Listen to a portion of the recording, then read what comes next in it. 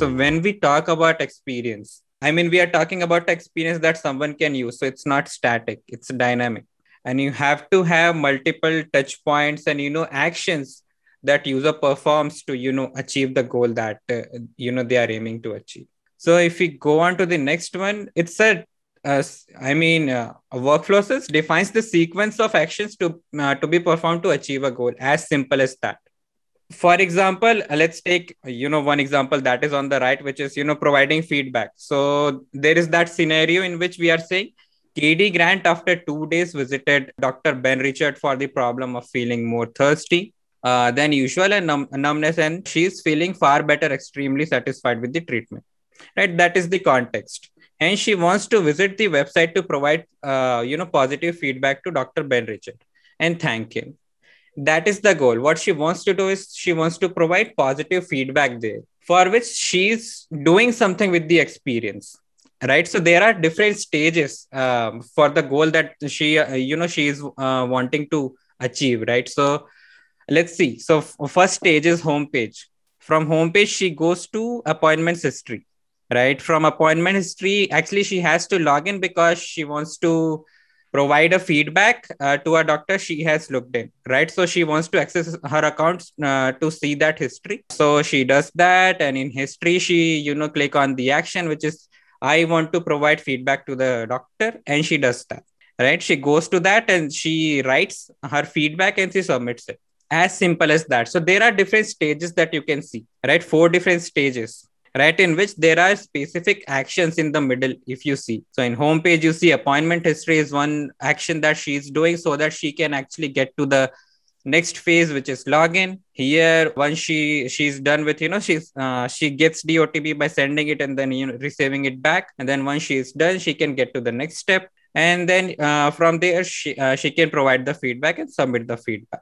So these are different stages in which a user is performing different actions. So this is the whole workflow, right? In which you are talking about scenario, the workflow, I mean flow of the experience in which you have stages and the actions that are there.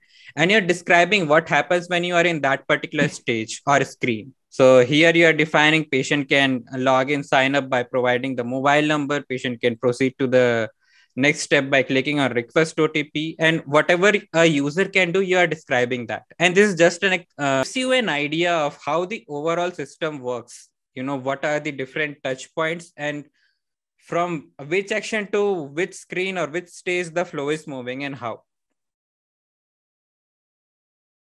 Goal of the workflows, right? What are the important components of a workflow? So as we saw, right, the first one is scenario and the second one is the workflow, in which we are talking about logical sequence of steps and primary actions for each step that user needs to perform to get to the next level in that sequence. And then description for each step, like in each stage, what are all the things a user can do, right? Name for each step, because you have to name. So how do you measure when you are doing, designing an experience? How do you measure the load or, the amount of work that you have to do? One way is through measuring by naming each of these steps. Like you can name each of these screens, and we'll be talking about it in detail, but that's the overview. And you connect it.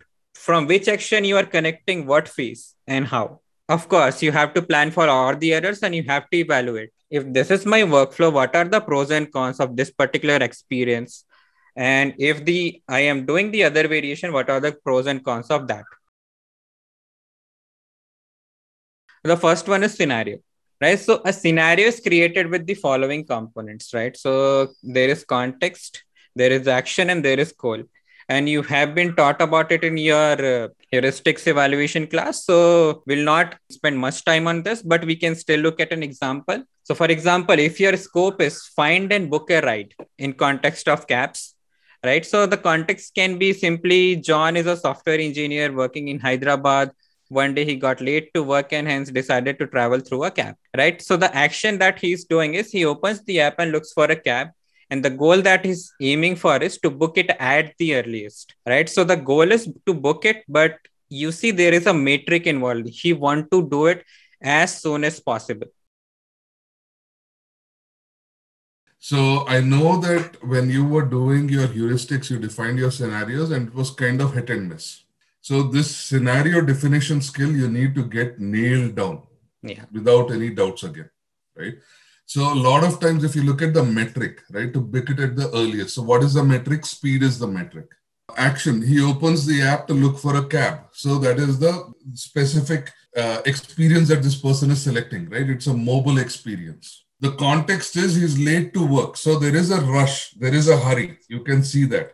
And why does he want to go through a cab? Because it's probably much more easily available. So when you think about that, you can't just say that, hey, I'm going to create an experience. So this is where the disconnect comes in, right? If there's a disconnect between your scenario and your workflow, then there's going to be a problem. Because if you say, hey, I'm going to allow people to sort by distance, well, is that important for this scenario?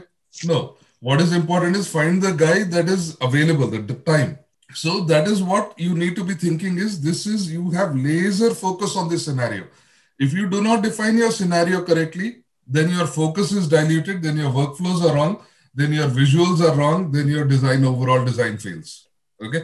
So we keep talking about connecting the dots. So make sure that writing a scenario is something that you are doing very, very cleanly and crisply. Okay. One of the advice that we give to everybody is, if you can explain in 10 words or less, do not use 20. Because the more words you use, it's like, it's okay, he's going late, so he's deciding to travel through cab. And oh, by the way, he's also looking for this, he's also looking for that. And then when the user has 10 different requirements, now you don't know which requirement to satisfy. Whereas if you have 10 words, you don't have a choice. So you have to choose which is the most important one. Okay, so make sure that, your scenarios, you're critiquing each other. When you do peer reviews and all that, you also critique each other on the quality of scenarios. You have to do that, and then you practice it. That is what is going to get you to your, a crisp scenario gives you an awesome workflow, which gives you an amazing product. The next step is creation of the workflow, right? So how do you do the workflows? You have defined the scenario. Now you have to define and name the screens, and you have to add the descriptions, provide connections. But let's talk about each in detail actually, right? So first step is you define and name the screens that you are planning, right? Which we call the stages. So ideate and come up with a logical flow of the scenario defined, right? Give a relevant name to each screen. We'll look at the example also. The name should match with the screen descriptions and the actions that you are doing. So then you can say home page. If you are logging in, it's login and things like that. And the name should be simple and easy to understand, because the whole idea of doing the workflow is you should be able to understand the flow in very less time, in minutes, right? So for example, you have login, you have sign up, you have home page, then you have homepage/offers if something is changing in the same screen. So you can name it like that. For example, in homepage, imagine there is a pop-up. You can say, okay, it's /offers. That way you can do it. Add descriptions for all these stages. So let's look at the examples. This is an example, right? So here on the right hand side, you see two examples, right? So above you have the screen name and below you have the description, right? So you should never do something like the screen will have two input fields with white border. There will be a company logo on top of the screen. There will be a login button to accompanied with, a checkbox to agree terms and condition. Those are all UI talks. We are not talking about UI now. We are planning the experience, right? We are planning what you can do as a user. We are not looking at UI elements, because a certain task can be addressed through different kind of UI solutions later. So for example, user can enter his credentials like email and password, right? So you are talking about something that user can do. User will have the flexibility to use social login. You're not defining that there will be buttons, but you are just saying you will have the flexibility to do it. So then later you can go and you can talk about, okay, I'll put buttons on drop downs or things like that. But here you are just talking about all the things that a user can do at this particular screen. Provide connections. So you have to create a flow, right? When user does certain action, to which stage they are going, right? For example, in the below image, if you are drawing a connection from screen to an action, it doesn't make sense, right? You have to always draw this connection from action, as call to action, to an screen. to whichever it is relevant, right? For example, if you are in home page, if you are clicking on search, you are going to search results, in which if you are, selecting any particular instance, and then you are saying, I want to view the details. So you are clicking on that action, and that's how you are going to cap details. And from there, you are booking. And then there is another scenario that you can plan separately when you are writing that. And then you can think about it there. Identify potential error states, and for which, if you have gone through the workshop, you have you have learned that in detail. But when you are doing the workflow, there will be a lot of error states in different stages. For example, in login, there can be one error, which is the login or password is incorrect, right? So you cannot log in. So you can document that error, and you can describe it, what to do and how to handle that error. The other error that can happen is when you're searching, you might not find anything, right? So that is error number 2. That also you can describe. So if you're doing that, you're planning for those edge cases as well when you're planning the happy path. Same way in payment details also, when you are making payment, there can be a lot of details. Your payment is not accepted or not working, or the platform, I mean the gateway itself is not there. You can plan all those errors in detail, and you can number accordingly. This is just an example, but you can number accordingly. How many errors are there, you can number them, and you can document them, and you can plan for them. The next is you have to document pros and cons, because it is not that if you have one scenario, the first workflow that you are coming up with will be the best workflow for you. So we'll go through the example as well, but I'm just talking the structure of it. So for example, what is good in the flow, you document that. Are there any loopholes, right? Does it have any loopholes or disadvantages in terms of speed, effort, or something? You document it, right? Will the user face any problems with this flow? You document it. Is this the most efficient flow for the scenario or not? Right. So all these things you can ask, and you can document pros and cons for each of the workflows. So I'll show you an example. So something like this. Consider this as a template of a workflow for a scenario, right? So you are doing the scenario, you are drawing the flow, you're documenting the description, you're documenting the name, you're documenting the action, the error states, and also pros and cons, and also the problems that you have solved in this workflow.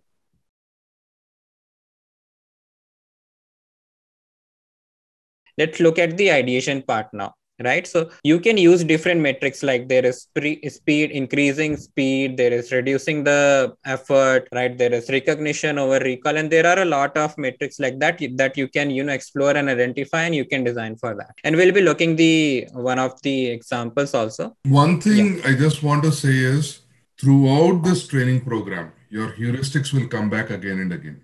If you're not familiar with the heuristics, take a sheet of paper, print it, and put it next to your screen. Okay. So you're always looking at it, because you could just take any design, any workflow, anything, right? At any level, at any atomic level, okay, even a widget level. You can say, how do I take this widget and make it recognition rather than recall? You can look at it at a design pattern level where you have multiple widgets working with each other. And you can say, how can I make it recognition rather than recall? You can look at multiple screens at a workflow level and say, how do I make it recognition rather than recall? You can apply the same question again and again. But my point is, again, for a lot of people assume that either I'm really good at ideation or I'm not good at ideation. People just think that, oh, I'm not good at ideation, I cannot come up with new ideas. Well, that's not the right way to look at it. Okay. What you need to do is you need to practice your mind into thinking from different perspectives. So what these heuristics do is they help you practice how else can I apply it? How else can I apply it? Now, as you get more and more experience, what will happen is these 10 heuristics become a part of you. No matter what, every workflow, you'll automatically do it. Whether you like it or not, you will have automatically analyzed it and you would have solved it that way. Okay. But then what will happen is that is a mechanics. Like I say, if you want to learn dancing, you need to know how to walk. So the heuristic based thinking is walking. You should be able to do it unconsciously. Once you do that, then you start thinking about different ideas, different ways of solving it. Now you truly are in the creative space. You're doing something that nobody else has done. So that is where heuristics will come in. Now, one thing to apply, if you go back. So notice that what Saurabh has said, right? First you identify the errors, then you do the ideation. Why did he say that? See, errors are non-negotiable. You cannot negotiate whether you'll plan for error or not. You have to do it. But when you're ideating, you can ideate even at an error level. How do I solve this error in a more interesting way? You can ideate on that, isn't it? So even solving errors should be an ideation topic. So, I mean, classic example, right? If you look at your Google Chrome, they had an error where, okay, my internet is not working. What does it do? Gives you the dinosaur game. That is somebody who's ideated about how to solve the error problem itself. So errors also are very valuable places where you can start thinking and ideating. So remember, there is a heuristic, right? So after the error here, people recognize and recover from the error, diagnose, recognize, and recover from the error. So that is what you ideate at the error level. Now, before the error, you're basically saying error protection, right? Mm-hmm. So how do you solve it before? So when you do the whole workflow, including errors, that is when the quality of ideas become much, much better. Okay. And this is also something that you guys, when you form your micro groups, you can challenge each other in. Okay, I did this. Can you challenge me? Okay, is there a better way to do it? Is there a better way to do it? A lot of times, ideation works really well when you can say, wow, that guy thinks so differently. Oh, this person thinks so differently. And so, you actually start picking up their styles of ideation and they start picking up your styles of ideation. That is how you become stronger and stronger. Okay. So in order to ideate, you need to know the complete lay of the land that is non-negotiable, and then you can ideate on any part of it or all of it. So, and also this is one of the heuristics as well, right? So error prevention, recognizing, diagnosing, and recovering from the error. So yeah, you apply heuristics contextually to come up with workflow ideas, right? And we'll look at the examples as well. But yes, document pros and cons for each workflow and decide on the best one as per the context and the goal that you have defined. So let's look at one quick example. And you tell us what are the pros and cons for this variation. So the goal is design a fast and effective registration experience for a chat application for a smartphone. So you have an onboarding screen. You start from there. You have account creation screen. You create an account in which you have to give name, email, password, phone number, captcha. You get the verification email. Once you get through the verification process, in your account creation, you can enter the verification code received, and then you can go to home, and then you can start using the application. So now this is one flow of doing the registration experience. What are the pros and cons here?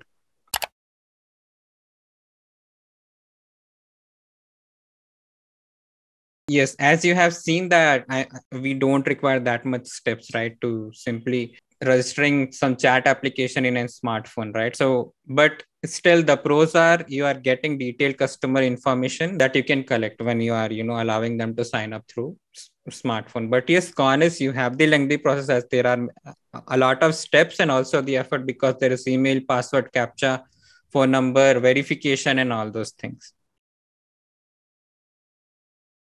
Let's look at the other variation that we have for the same goal that we have. Now here what you are doing is you are simply in account creation. In the first screen, you are saying that the user can enter their mobile number, verify the OTP automatically from the received SMS, and the action is register me, and you are able to directly use the services that is there. Now, what are the pros and cons here?